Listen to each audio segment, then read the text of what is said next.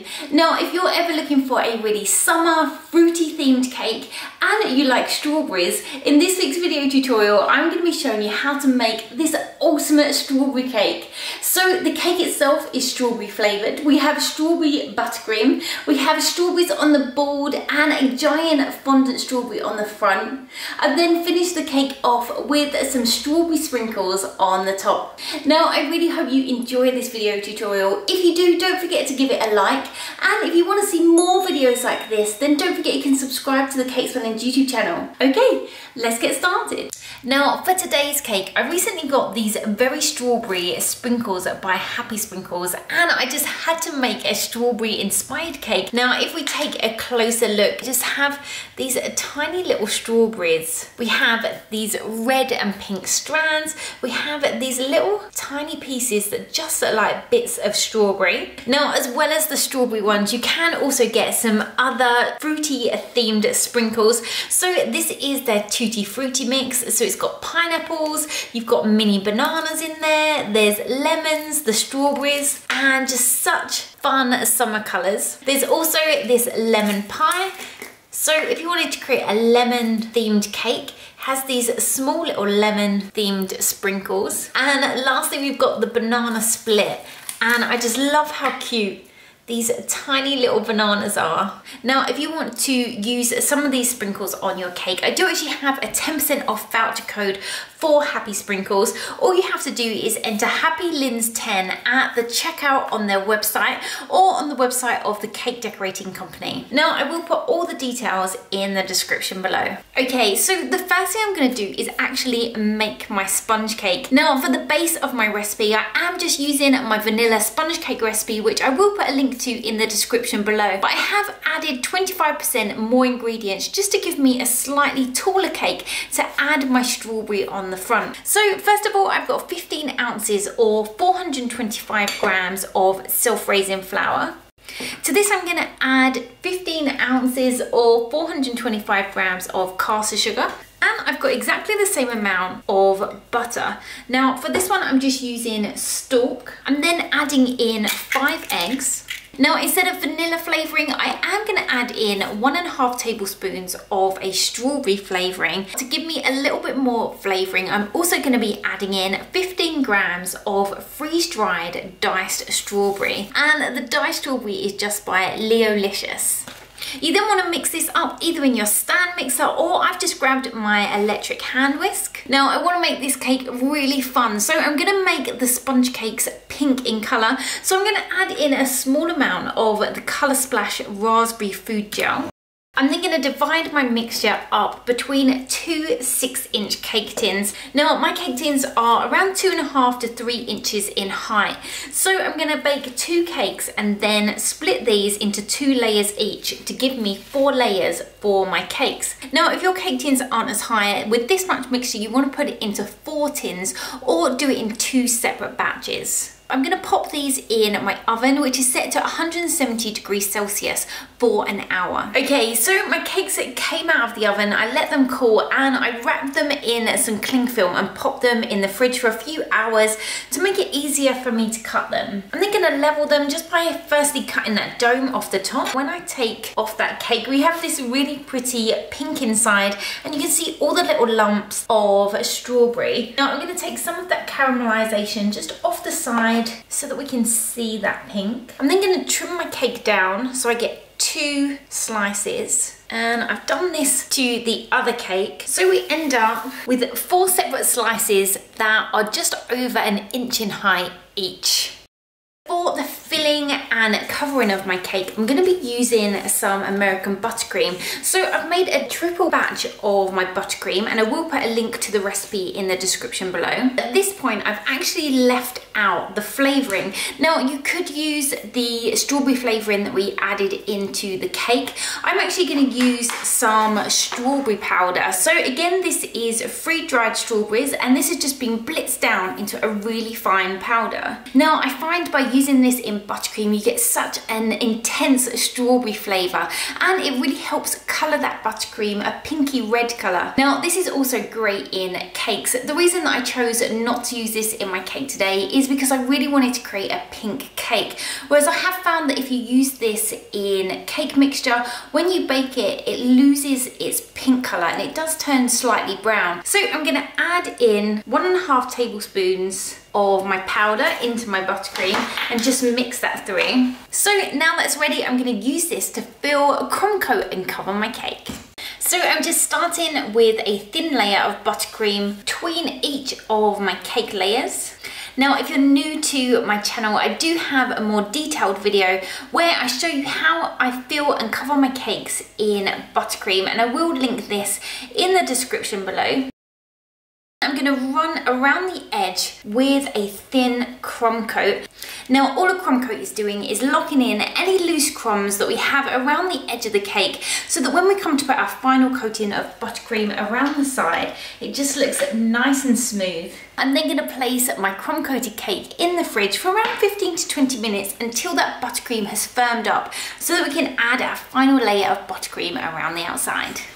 Now, my cake has come out of the fridge and I'm going to apply my final coating of buttercream. Now, for this, I'm going to be using my acrylic discs today, and I do have a video tutorial I made a few weeks ago showing in more detail how I use these discs. But if you didn't have any, you could just use your scraper around the side to get your edges nice and smooth. I just love that by using that strawberry powder, you can just see little flecks of strawberry throughout our buttercream. So I'm starting just by filling in the top and the bottom with my buttercream, and then adding the buttercream all over my cake, going roughly in with my scraping tool before filling in any gaps, and then running it around just to completely smooth out those sides. Once you're happy with how that's looking, pop that into the fridge for that buttercream to firm up before I take off that top acrylic plate. Whilst the cake is in the fridge, I'm then going to work on the decorations for the front. So the things that we're going to need in order to make our giant strawberry is, first of all, I've got some fondant. Now, I have coloured these, so I've got a large ball, which is 110 grams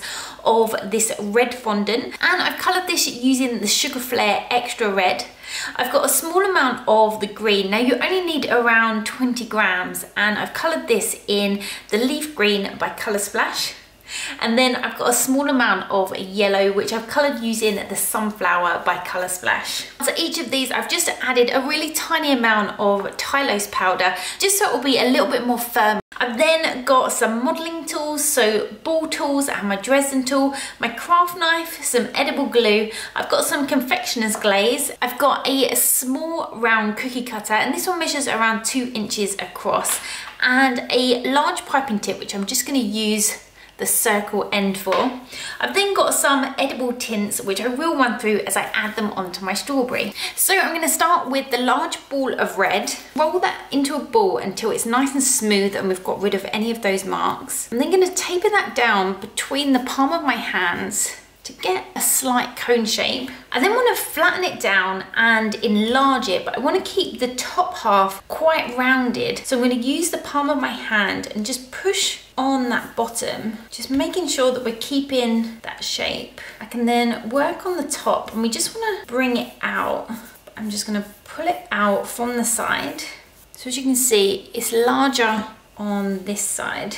So we're trying to get it so it measures around 3 inches across the top and 3.5 inches down. Now on the sides, I'm going to push in slightly, and on the top, I'm going to push my thumb in, and this is where the leaves will go. Now, the next thing to do is put in some little dips on our strawberry, which we're then going to add some seeds into. Now, I'm going to be using this modelling tool that's similar to a ball tool, but it's slightly curved over, so I'm using the smaller end. And just starting on the front, I'm going to put in a little dip. I then want to soften that with my finger, so I'm just pushing in over the top. And I'm going to do a row of these. Now, when you have a look at a real strawberry, the seeds seem to be in kind of a diamond shape. So between my 2 dips, I'm going to come to the side and add them in the gaps. So I'm leaving about 4 millimeters between them. And you want to do this all over your strawberry. So I'm even pushing them into the side. I'm just making sure that I'm going back over and just softening those edges. Once they are all added in, we're then going to add in some colour. So I've got some red edible tint, and this one is by Sugar Flare. Then got some rose, which is just a lighter red, and also a small amount of black. I'm going to start with some of that red and just go in and start to brush this on. Now, strawberries aren't the same colour all over, so we're just trying to add some different shades and going in with some of that lighter rose. Now, in order to create some shadow, I'm going to mix a small amount of the black with that red. Just bring that up onto the side. Now, the next step, you can do this on your work surface. I'm just going to use a small piece of parchment paper. I've then got some confectioner's glaze, and this one is by Squire's Kitchen. And just brush this all over my strawberry. So it will make some of those colours just move around, but we'll still have all of the different shades. Just making sure that I'm getting into those dips that we created. Now, my biggest tip when using confectioner's glaze is as soon as you have finished, make sure that you wash your paintbrush straight away, just using some washing up liquid. Once it's dry, it becomes a lot harder to get off of your brushes. So whilst that's drying, I'm going to start making the seeds. I've got just a small amount of yellow, and I'm just going to break off the smallest pieces, rolling these into a ball and tapering down on one side, give me a little seed shape. And we want to make a seed for every single little dip that we created. So as you can see, I've got a little pile of seeds, and I'm going to use some edible glue onto my brush and just pick up those seeds, pop those into those holes that we created. Looking at a strawberry, you want all the points to be pointing downwards. Now, if I have created any smaller ones, I'm going to try and pop those towards the bottom. Once all of your seeds are on, there we have the body of the strawberry. So the last thing to do is create some leaves that are going to go on the top. So I've got a small amount of green, and I'm going to roll this out until it's around 1 millimetre in thickness. I'm going to use a circle cutter. Now, the reason I've picked this circle cutter, the top of my strawberry is around 3 inches. So I want one that is slightly less. So this one is around 2. So I'm going to cut out a circle. With the excess, I'm going to break off a small amount, roll that into a thin sausage, cut off a piece that's around 1.5 centimetres, just slightly taper in the bottom. This is going to be the stalk. You then want something that's slightly smaller than your disc. So I've just got a piping nozzle. I just want to pop a slight mark. Now, I don't want to cut into it. I just want to use it as a guide. I'm then going to use my craft knife and just stick into that guide, cut in some leaf shapes. So I'm going to work all the way around. Now, strawberries always look different, so there's no right or wrong way to do this. Now, I didn't mention my faux mat. Using my ball tool, just on the edges, just thin those out slightly, just so we lose that cut mark on the edge. I'm then going to take a small amount of foliage green and also some apple green. So just doing the same as we did with the main part of our strawberry, I just want to add some different shades. Flip that over, and you want to do exactly the same to the other side. So I'm going to bring back in the main part of my strawberry, add some edible glue onto that dip that we made, and just push that using my ball tool and make a really small little mark for adding in the little stalk that we had, and using my Dresden tool to fix that in place. Now, with my ball tool and my Dresden tool, I'm going to add some shape to these leaves. So just turning some of them up, have one hanging down on the front, and if any of them aren't holding their shape, you could just use a small piece of kitchen paper just to hold them in place until they've dried. There we have our strawberry. For my cake board, I'm using a 10-inch drum board, and this one just measures 1 centimetre in height. I've covered this with some white fondant, which I've attached to my board with a small amount of water. Now, I do have a video where I show in a lot more detail how I cover my boards in fondant, so I will put a link to this in the description below. Now, you can leave your board plain. I'm actually going to add some strawberry designs. So I've got the Tutti Frutti Element Set by Sweet Stamp, using the small small round pickup pad. Pick that up. We're just going to turn it into a little stamp. Now, so that I don't add loads of strawberries where you're not going to see them, I've got a 6-inch cake board, so this is going to just work as a guide so I know where that cake is going to sit. Just using my dresden tool, draw around the edge. I can then use my strawberry stamp and I'm just going to go around the edge, pushing in, going in different directions and having some come in off the edge of the board. Now, as well as the discount code for Happy Sprinkles, I do also have a 10% off code for Sweet Stamp, and this includes the Tutti Frutti element set. So I will put all the details on how you can get 10% off in the description below. Now I'm going to start with the main part of my strawberry. So I'm using some of the Edible Art paint by Sweet Sticks, and this is the red. I'm going to add in a few drops of white just to lighten it slightly. I'm then taking a small brush and I'm just painting in where we embossed those shapes. So just working my way around the cake board, and this is just going to give a really fun little pattern to tie that cake board in with the rest of our cake.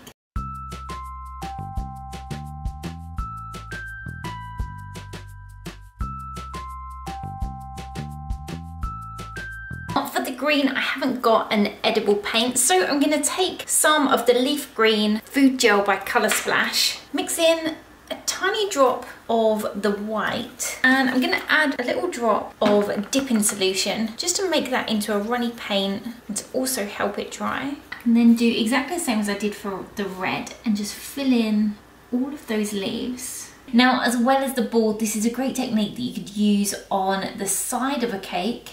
Lastly, to finish this off, I just need some yellow to colour in those seeds. So I'm using some of the Sunflower Yellow by Colour Splash. Now I'm adding in some of that white just until I get a pastel yellow, as I do find that the food gels on their own are quite concentrated, so they come out quite dark. I can then go in and paint over the top of those seeds. Once all of that has been painted in, I'm going to finish this off with a red satin ribbon. So I'm just sticking that down with some double-sided tape. Here we have the strawberries on our cake board. Okay, so I've taken my cake out of the fridge and I'm just using a really small palette knife so that I can lift that off. I'm then going to use a small piece of the buttercream just to fix the top. I'm then going to do exactly the same around the bottom of my cake before carefully picking it up with my spatulas and transferring it onto that painted cake board that we've made. Now on the top of my cake, I'm going to pipe a border around the edge. So to do this, I'm going to be using the 1M piping tip, which is just the open star tip. So I'm going to snip the end off of my piping bag and just pull that tight to the end. I can then fill my piping bag with the rest of my buttercream. Now I'm going to start at the back of my cake, and just like I would if I was piping rosettes, I'm going to start from the centre and create a loop. I'm then going to bring my piping bag forward and do the next one. Now if you do need to stop piping, always make sure that your piping tip is at the bottom. This way we can then just join it up and you won't see that join. Now when we get to the last one, I'm just going to tuck the end of my piping bag into that last gap so that we have this continuous loop all the way around our cake. I'm going to be adding my Happy Sprinkles Very Strawberry Mix to the top of my cake, but I just want to add in a few of the red choco balls, and the reason for me doing this is I have used quite a lot of red on the cake and I think these go so well. Now once all of the sprinkles have been added, the last thing to do is add our strawberry to the front. To attach this to my cake, I'm just going to use some short bamboo skewers. And just remember how thick it is at the top, so we don't want to come all the way through. Then got one here which I'm just going to push in just a small way. I'm then going to apply a small amount of buttercream onto the bag. If you're pushing this into a fondant covered cake, you just want to add a little bit of edible glue. So here we have the finished strawberry themed cake. I really hope you've enjoyed this video tutorial and you'll be able to take bits from the tutorial and use them in your own cake decorating. If you have enjoyed the video, as always, don't forget to give it a like, and if you want to see more videos like this and you haven't already, then don't forget to hit that subscribe button. You can also hit the notification bell next to the subscribe button, and this will alert you every time I upload a new video. Now I will be putting a list of everything that I've used in today's videos and all the recipes in the description below so you can find them there. So until next time, bye!